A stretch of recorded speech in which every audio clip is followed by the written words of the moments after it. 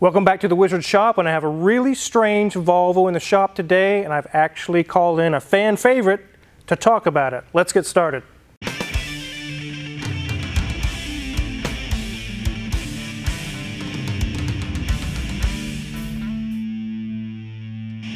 So this is a 1980 Volvo 262 Bertone, and I'm familiar with the engine and things of that nature, but outside of that, I know nothing about the rest of it. But there is someone who does know, and you guys probably already figured it out. Adrian Hicks, or the Bug Ninja, also the Grandmaster Flash of VWs. What's going on YouTube? What have you done? Well, actually, this customer brought their vehicle to the local Volvo dealership, and they said, hell no. No. They said, get that out of here. Okay.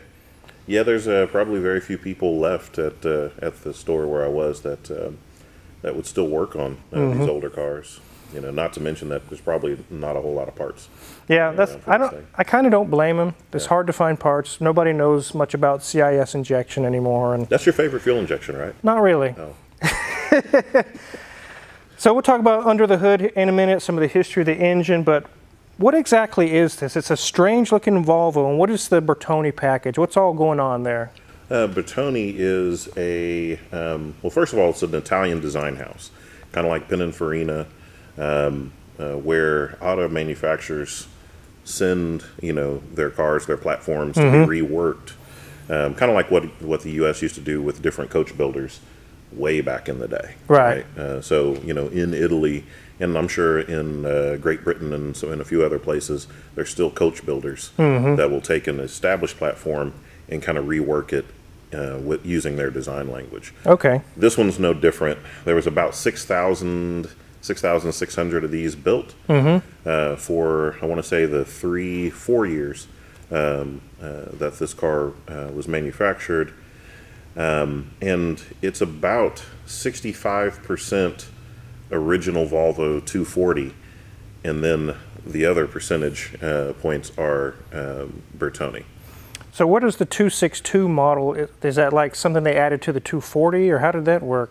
The first number in Volvo's designation is always going to tell you what series of vehicle it is. So you either have your 2 Series or your 7 Series or your 9 Series, and then later the 850s and things of that nature. The second number is going to tell you the number of cylinders it has. So this is a 6-cylinder car, and the last one is going to tell you the number of doors. So Volvos are either going to be in this body style a 242, which is a 2-door, 244, which is a 4-door, or 245, which is a wagon. Okay. So this, just the number designation tells you everything about the car, right? 2 Series, 6 cylinders, 2 doors. Makes sense. It's very, very odd. Let's go ahead and take a look around this car, and as we get back to the back, you've got some information on the shape of the car and how that came about. Absolutely. All right. So there's the beautiful front end of this 262, and you can see it has a license plate, actually says 262C, but I'm curious, Adrian, there's several little badges on the grill here. There's Volvo, Club of America, Volvo, the insignia, but what is the Lambda Sun? Lambda Sun was a pioneering piece of technology now that every auto manufacturer on the planet has. An oxygen sensor. Volvo was the pioneering manufacturer for oxygen sensors. In fact, Volvo is one of the few, if not the only, auto manufacturer that has a written commitment to environmental issues. Oh, wow. Okay, so, and think about this. This was way back in the 70s. Auto manufacturers were not thinking about their impact on the environment. Right. Like Volvo was. So they invented the oxygen sensor to curb emissions. You know what they do.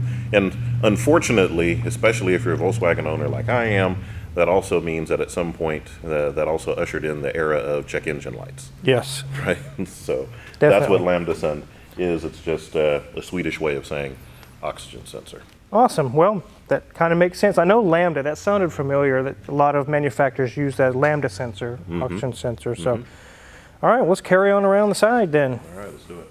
So you can definitely see some 240 lines as you go down the side here, but what I'm really seeing different is where you get to the roof and the pillars and things.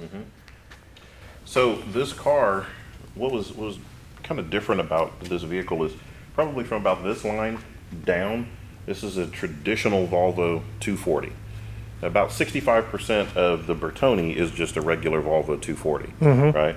However, when they sent the car off to get the coach working done, the roof pan, a new, more rakish A-pillar was designed in, and the wide C-pillar.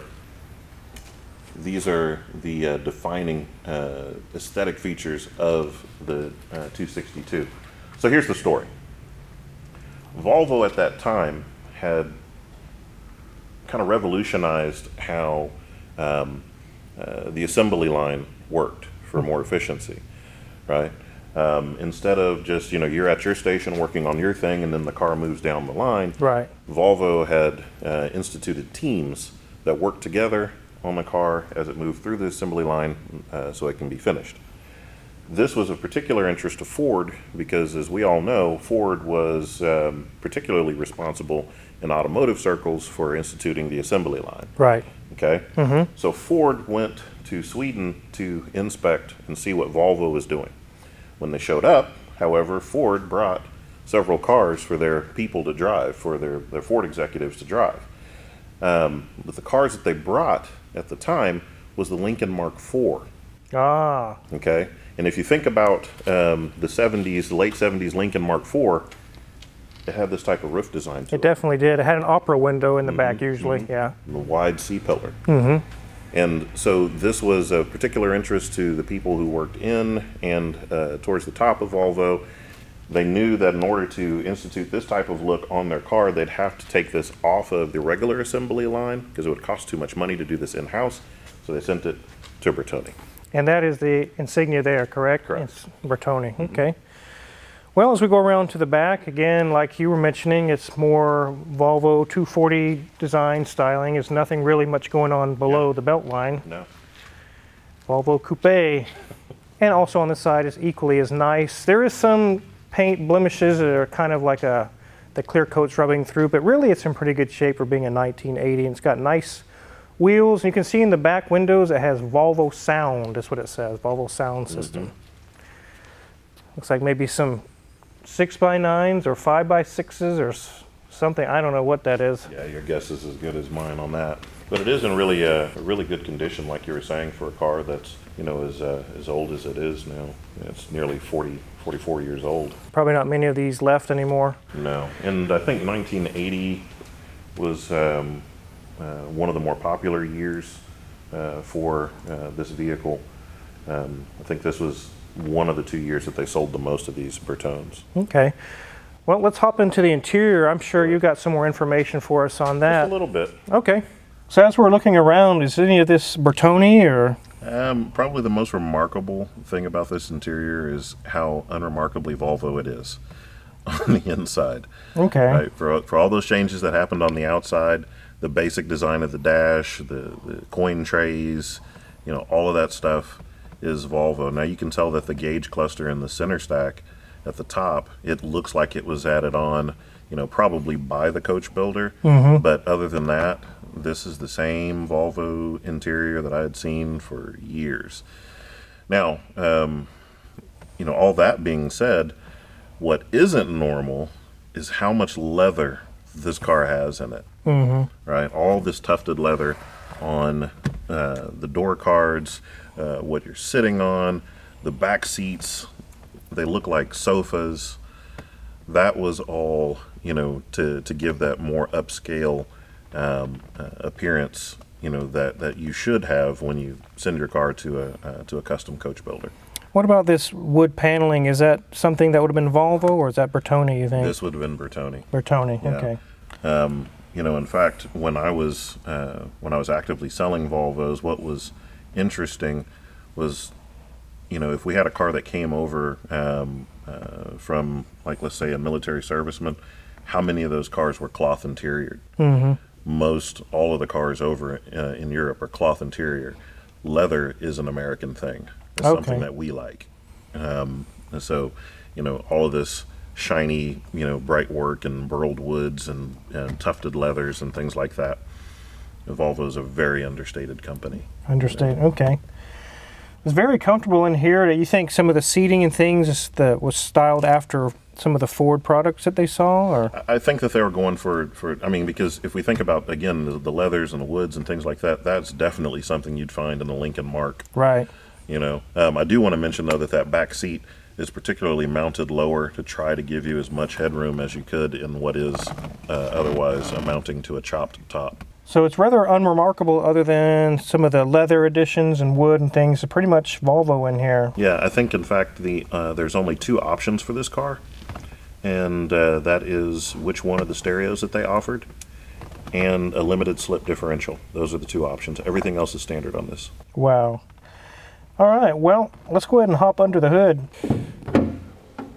Well, there's a PRV, which is Peugeot, Renault, Volvo, 2.7 V6. 127 raging horses. Raging horses. I sent you a picture of this car, actually. You had a very interesting comment. Love the car, hate the engine. That's right. I think most people that have any vehicle with this engine were not happy with its performance, working on it. Also the Bosch CIS injection system. It's not very fun to work on. What's wrong with the CIS?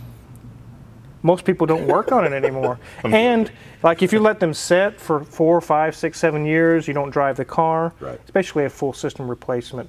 From here all the way back to even the fuel tank, everything. It can be 5, 6, 7 grand to do that. And people are like, well, I didn't pay that for the car. Yeah. Yeah. You know? 20 years ago, 30 years ago, because, you know, some of my cars that I had at the time had CIS from Volkswagen.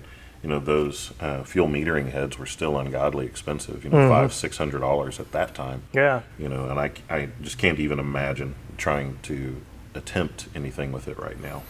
And in today's money, everything on this is $700 for that, $300 for that, $500 for that, and it tallies up really, really fast. Then you got all the labor to do all this. Then you got to set it up with a gas analyzer, and it's quite complicated. Well, the interesting story about this power plant in particular is that I never really saw this much in Volvos. When we would service them at the dealership is because people brought in their DeLoreans. Right. There definitely is a DeLorean engine, but you mentioned, you were telling me there's other makes and models that had this in it as well? Yeah, the Renault Espace, I believe the Alpine. But, you know, some of these cars were just vehicles that we never saw, right. You know, here stateside. This engine saw a lot of service in Europe. It was pretty popular. It was supposed to be lightweight, you know, and compact. And originally this engine was a modular design and was supposed to be a V8. And at the last moment they changed and committed to a 6-cylinder for this. Oh, I didn't know that. That's interesting. Well, it's actually in here, was running very, very rough. Imagine that. The customer actually had replaced all the fuel system and everything somewhere else. I don't know where or how that all went. And it had a tune-up and everything, which is, the distributor sits underneath this entire assembly. It's hard to get to.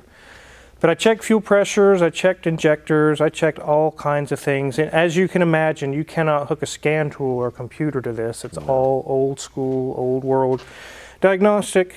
A lot of the young techs anymore are like, nah, bro, I'm good. I don't even want to open the hood.